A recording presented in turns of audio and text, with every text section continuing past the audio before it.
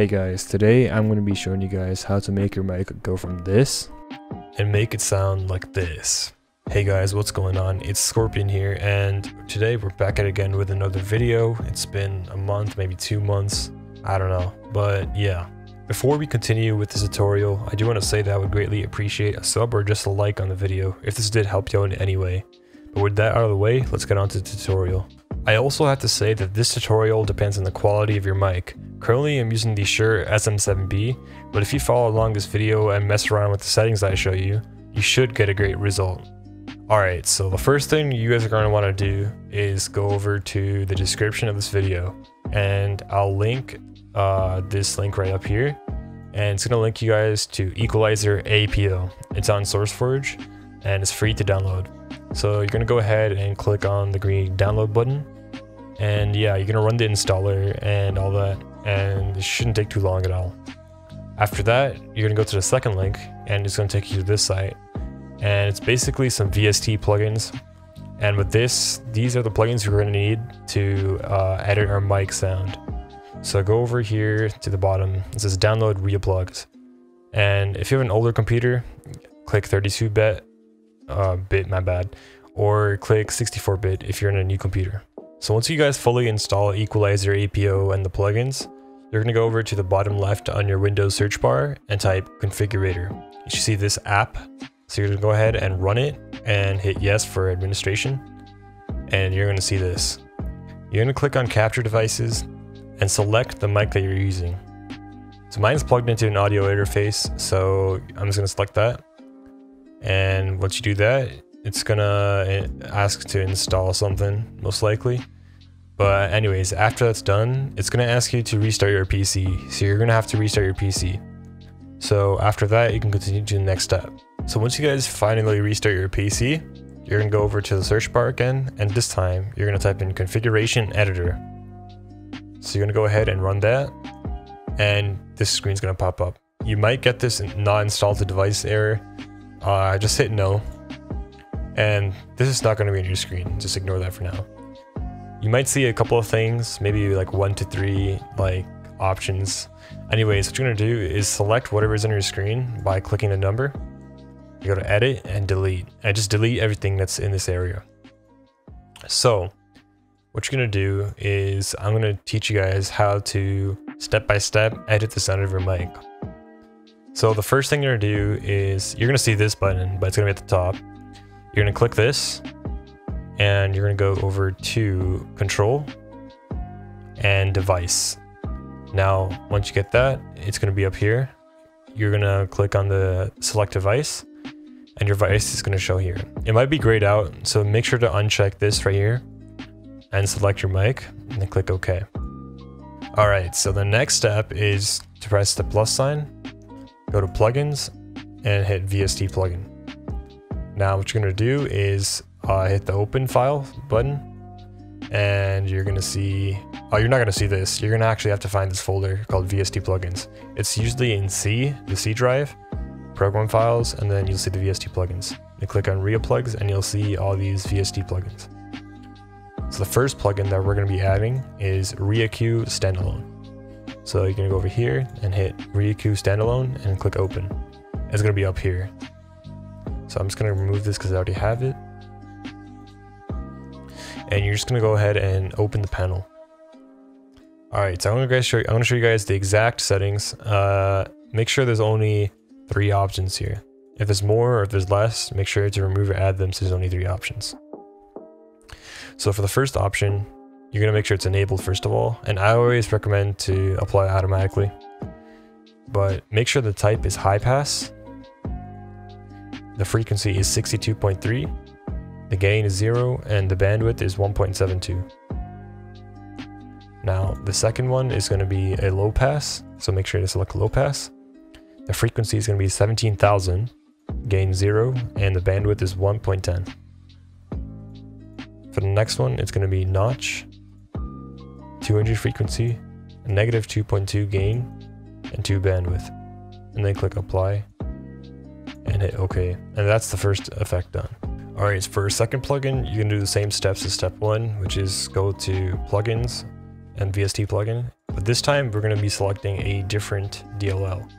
So I'm just going to go ahead and show you guys the file, and you're going to go ahead and select reajs.dll. Again, I'm going to go ahead and delete this because I already have it. But once it's added, click open panel, and there's going to be nothing here. You're going to go ahead and click load, Stillwell, expander. Then you're going to see this. For me, it's kind of glitched out here, and I can't really see the numbers, but I'm going to show you guys, or I'm going to tell you guys them. So this one right here is going to be -60. The next one is going to be 5.7. And then the next one's going to be 0. You don't edit that.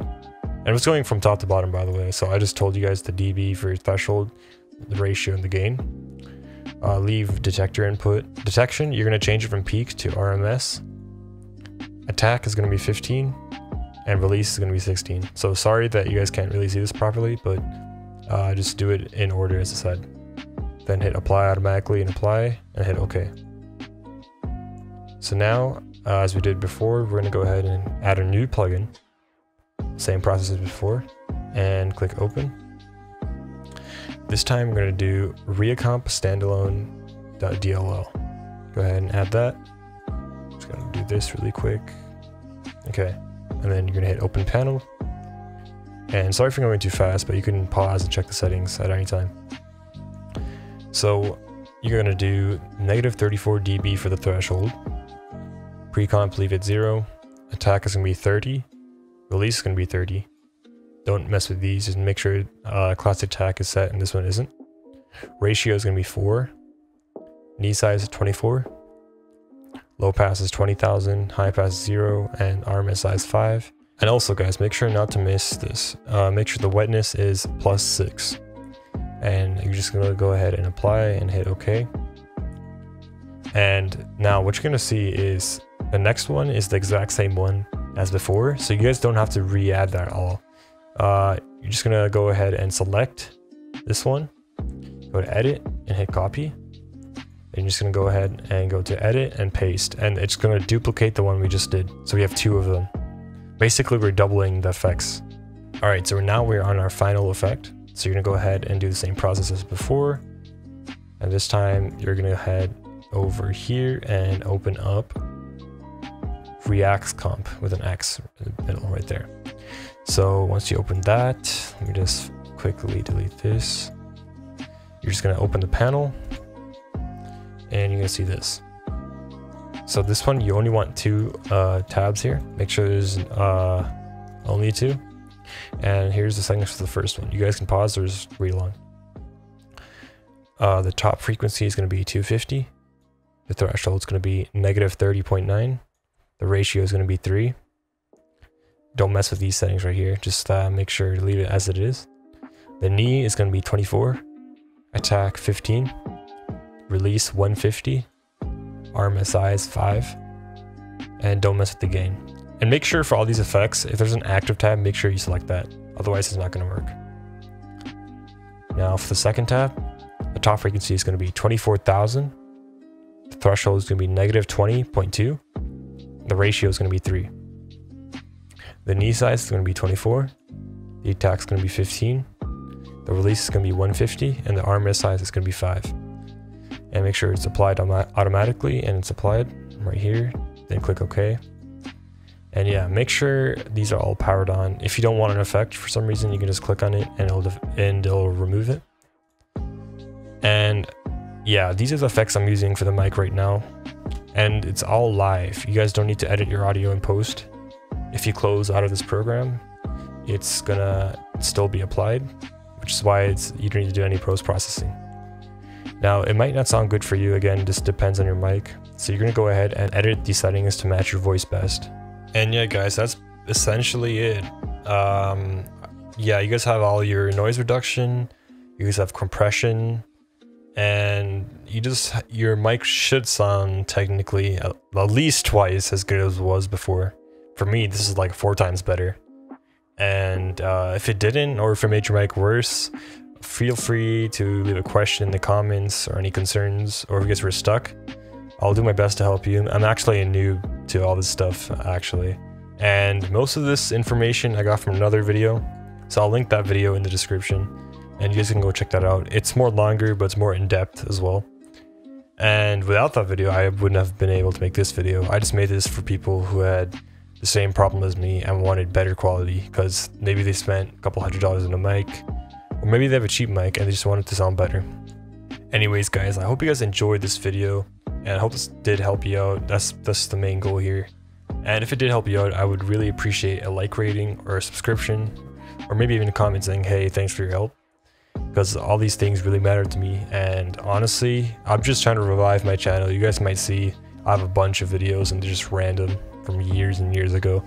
So I'm just starting to get a proper setup now. I'm going to start recording often. So if you guys are interested in gameplay, live streams, any of that, that's definitely coming soon. And it's definitely going to be a lot more higher quality with a lot of editing and stuff. Right now, this video is not going to be really edited, but I'm going to get an editor soon, probably. Anyways guys, I'll see you guys in the next video. Peace.